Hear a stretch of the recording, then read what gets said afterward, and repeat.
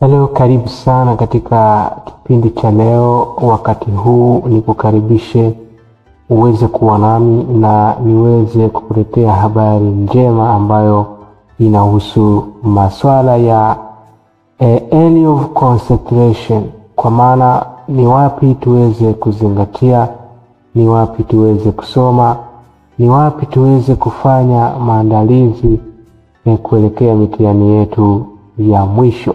Kama ni mwanafunzi wa school au private candidate, ni nafasi bora. Unapaswa kusikiliza, unapaswa kuchukua kalamu na kutake note ili hatimaye uweze kuwa na maandalizi yaliyo bora kuelekea mitihani iliyoko mbele yako.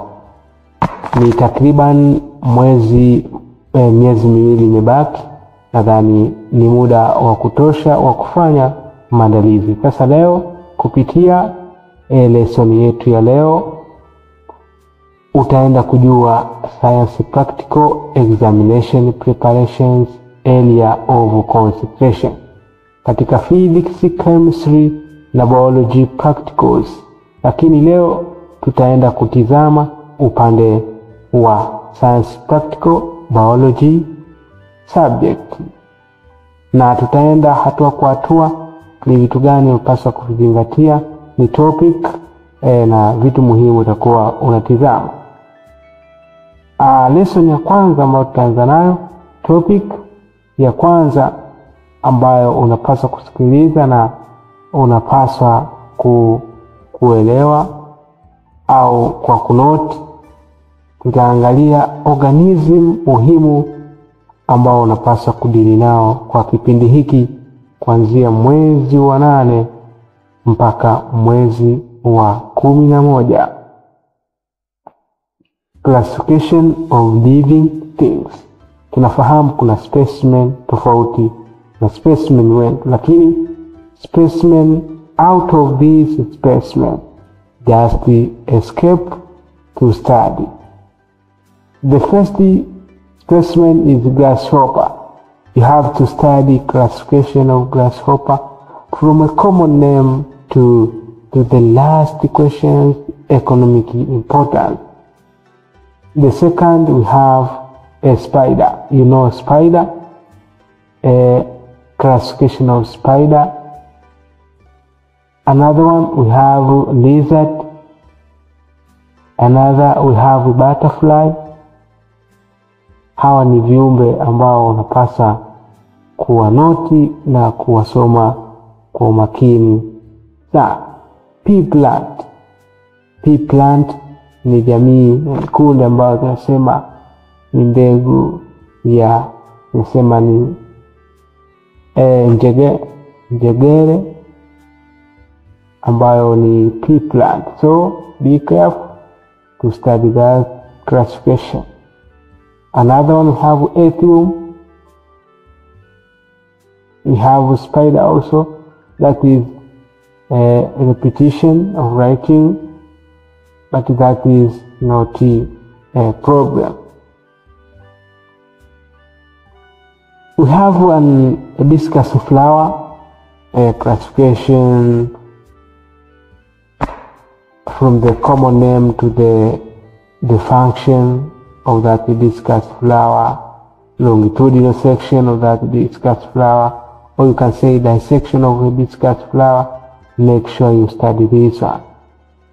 Another organism, you have to study about millipede, and then you have to study about tilapia, and then housefly. We have a tick, we have beetle, a mushroom, we have moss plant, a quill feather.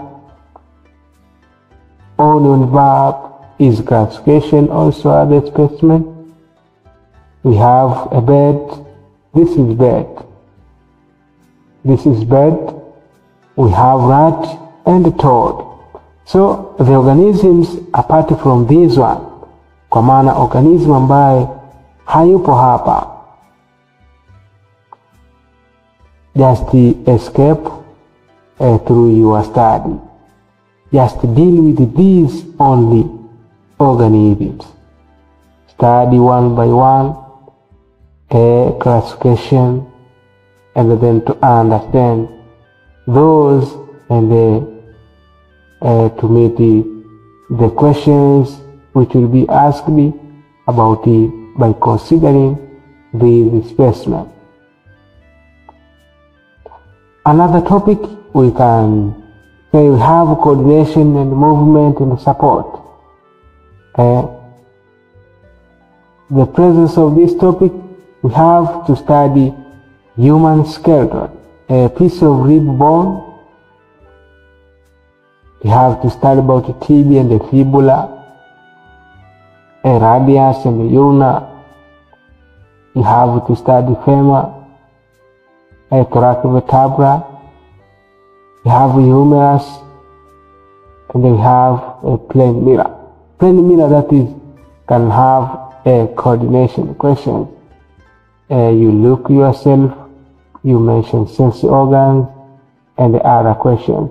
So when you see the bones, tibia, fibula, radius, ulna, femur, rib bones, those found in human skeleton. So make sure you study the functions, the structure of those bones, and then we are going to see some questions about this topic. So be ready to receive. Hakikisha unapata maswali hayo na unafuatilia vipindi hivi kupitia namba ambayo nitakupa hapo. Utaweza kunitafuta kupitia WhatsApp ili uweze kupata maswali. Na kuna cotton wool, this is also coordination. Another topic, we have transport, we have osmosis, due to the presence of Irish potato.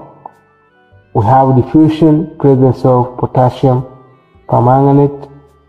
Those are important things you have to study. Another one, we can say have food tested nutrition, vegetated leaf you can use to study, to test the starch. And we have ethanol that is always used to test the starch on the leaf. Test for food, mostly we have normal food testing questions. Can have sugar, sucrose.